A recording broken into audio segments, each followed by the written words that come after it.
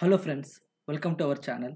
In this lecture, I would like to explain another concept, that is effect of loading on stress on wires in the tendons, the pre-stressed concrete. See here, so consider a pre-stressed concrete beam. So this is the concrete beam of span L. So providing a tendon with an eccentricity E from the centroidal axis. So this is the centroidal axis. Here a tendon is placed with an eccentricity E. Let P be the pre-stressing force. So here the beam is subjected to a hogging moment.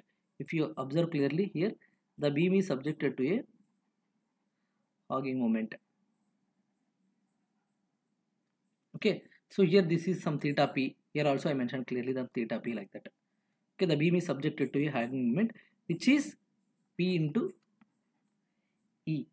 So the beam will therefore deflect. So the slope at each end will be theta P will be equal to, so due to this deflection it will be PEL by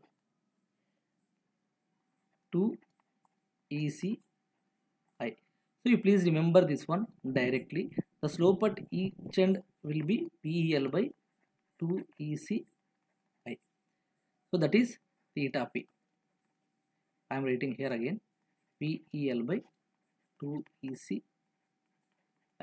And again here the beam is subjected to a downward loading which is UDL acting W per unit run. The beam is subjected to a downward load. So therefore there will be deflections and hence there will be again slope at each end. See here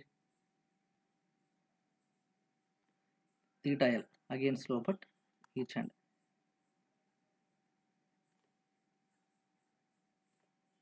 So due to this downward deflection, again the beam will be deflect, that is theta L.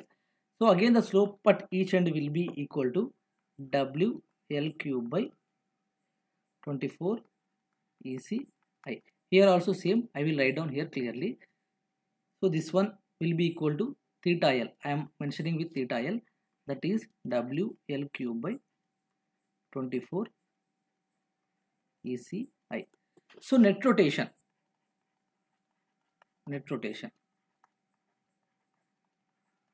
be equal to theta P minus theta L. So that is theta will be, net rotation is theta will be equal to theta P minus theta L. So again theta will be equal to, I am writing here PEL by 2CI again minus WL cube by 24 ECI. So this is the net rotation.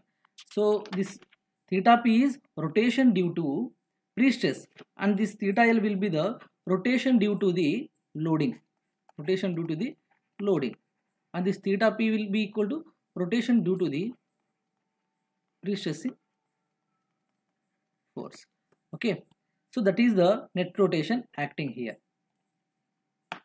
And already we know the formulas.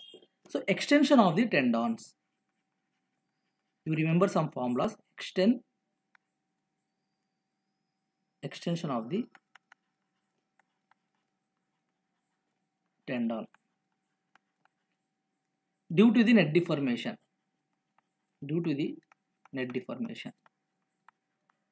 Will be equal to, the formula will be equal to 2E theta. Again increase in strain in the tendons.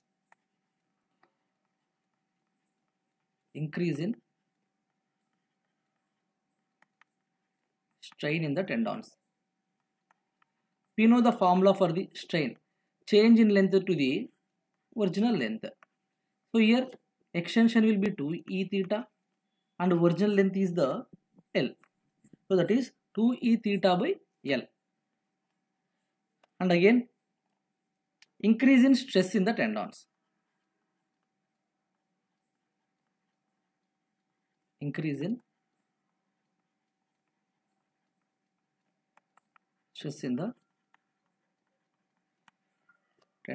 That one will be equal to, we know stress Young's modulus will be equal to, tendon will be the steel. So I am taking modulus of elasticity of steel. So Young's modulus steel will be equal to stress by strain. Again here stress will be equal to strain into